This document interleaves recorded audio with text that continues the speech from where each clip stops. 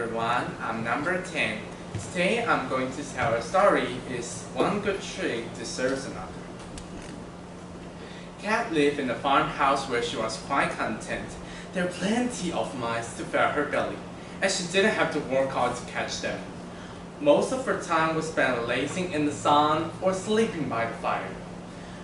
But as Cat got older, her body grew slower and weaker. She realized she had to start using her brain rather than her body in order to catch the same number of mice. At last she came up with a plan. She called all the mice to a meeting. After promising not to catch them, she announced, "Now I've grown old. I realize I've led an evil life. I apologize to all of you. I should never have eaten your family and friends. From now on, things will be different. There's no need to be afraid of me. Never again will I eat a mouse." The mice cheered and praised the cat for her decision. Then, one wise old mouse asked, "Oh, but why should we trust you?" "To prove I'm serious," replied the cat, "I'll sit in this same spot every day.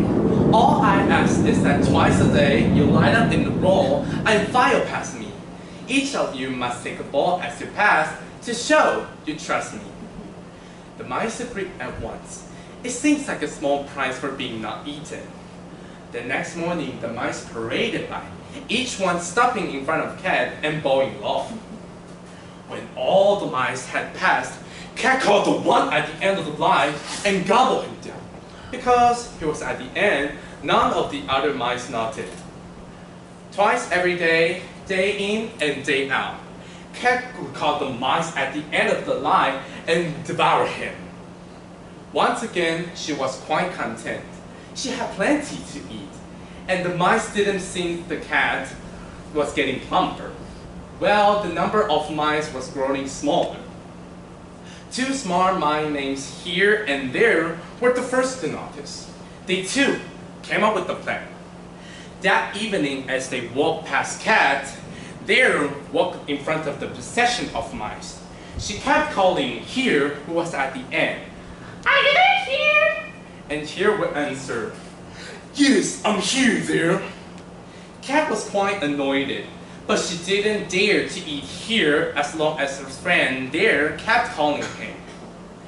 "Tomorrow morning," she thought, "I'll make up for missing dinner by grabbing a nice, fat mouse at the end of the line." But to her dismay, the next morning, when she once again heard their call out, "Are you there, Here?" And Here would answer, "Yes, I'm here, there." That evening, when the mice began to walk past Cat, Cat could no longer control her hunger. When she heard their call out, "Are you there, Here?" And Here would answer, "Yes, I'm here, there." She made a fierce leap right into the middle of mice.